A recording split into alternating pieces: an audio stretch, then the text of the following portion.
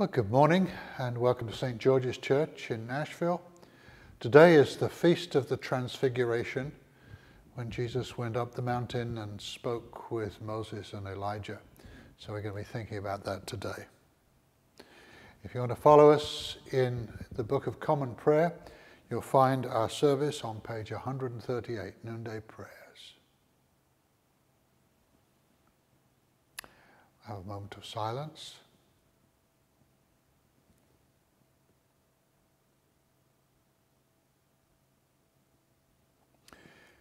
Give praise, you servants of the Lord.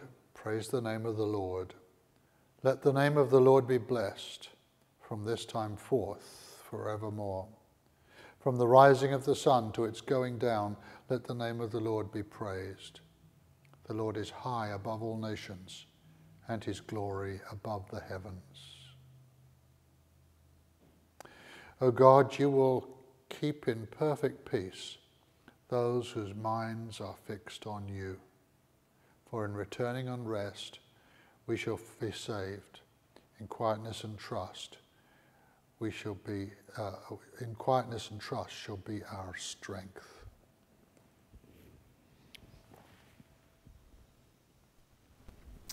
I'm going to read a passage about the Transfiguration from Luke's Gospel, in chapter 9 of Luke's Gospel.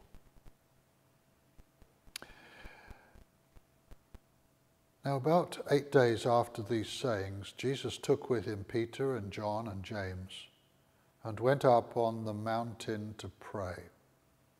And as he was praying, the appearance of his face was altered and his clothing became dazzling white.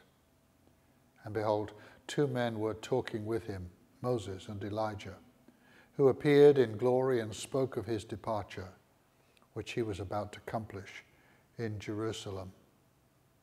Now, Peter and those who were with him were heavy with sleep. But when they became fully awake, they saw his glory and the 2 men who stood with him. And as the men were parting from him, Peter said to Jesus, "Master, it's good that we're here.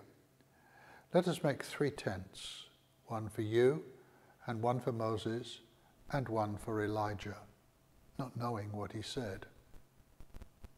As he was saying these things, a cloud came and overshadowed them, and they were afraid as they entered the cloud.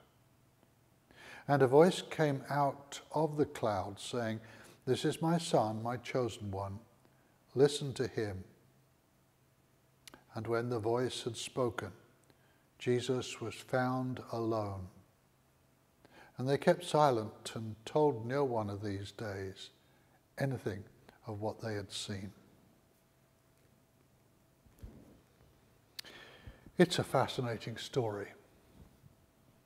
And it's not difficult to put yourself into the position of Peter and James and John, who went up the mountain with Jesus thinking that I suppose they were going to have a nice little powwow together of some kind, and ended up watching this most extraordinary experience when Moses and Elijah came from the Old Testament to instruct him and guide him and prepare him for what was going to happen.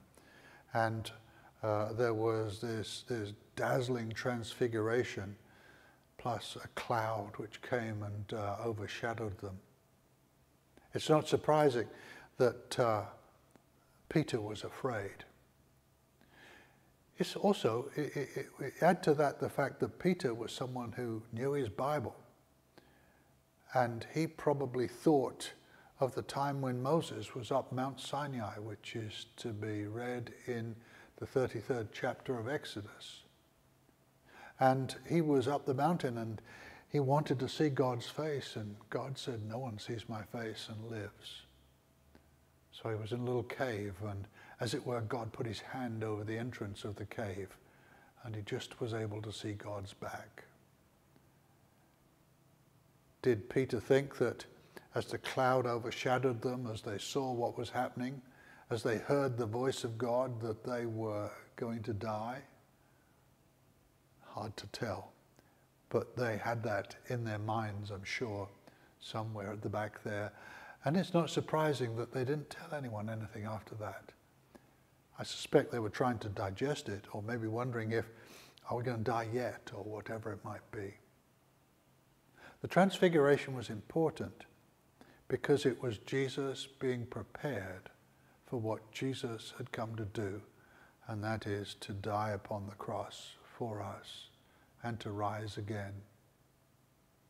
And his Father loved him so much that he sent two of the key representatives of the Old Testament, Moses and Elijah, to come and give him instructions to be messengers to him about what was going to happen, so that he could be preparing himself for all that lay ahead. Luke, writing in Greek, describes Jesus' departure as his exodos, his exodus, his going away, comparing it to that time when the people of Israel were released from slavery in Egypt and sent on their way to the promised land.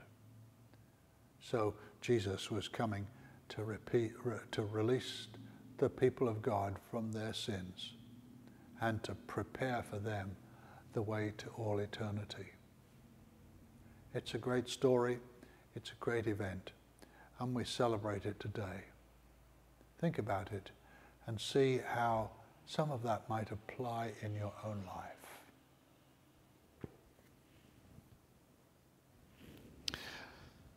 Now let us pray together. Our Father, who art in heaven, hallowed be thy name. Thy kingdom come, thy will be done on earth as it is in heaven. Give us this day our daily bread, and forgive us our trespasses, as we forgive those who trespass against us. And lead us not into temptation, but deliver us from evil. For thine is the kingdom, and the power, and the glory, forever and ever. Amen. And here is the collect, the church's prayer for today. O God, who on the mountain did reveal to chosen witnesses your well-beloved Son, wonderfully transfigured in raiment white and glistening, mercifully grant that we, being delivered from the disquietude of this world, may by faith behold the King in his beauty, who with thee, O Father, and thee, O Holy Spirit, liveth and reigneth one God, world without end. Amen.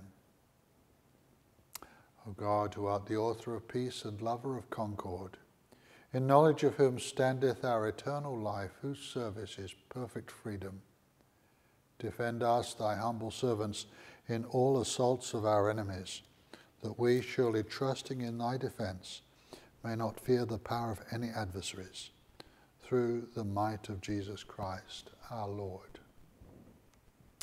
If you have any fears, why don't you take this moment to offer them up to God and seek his peace.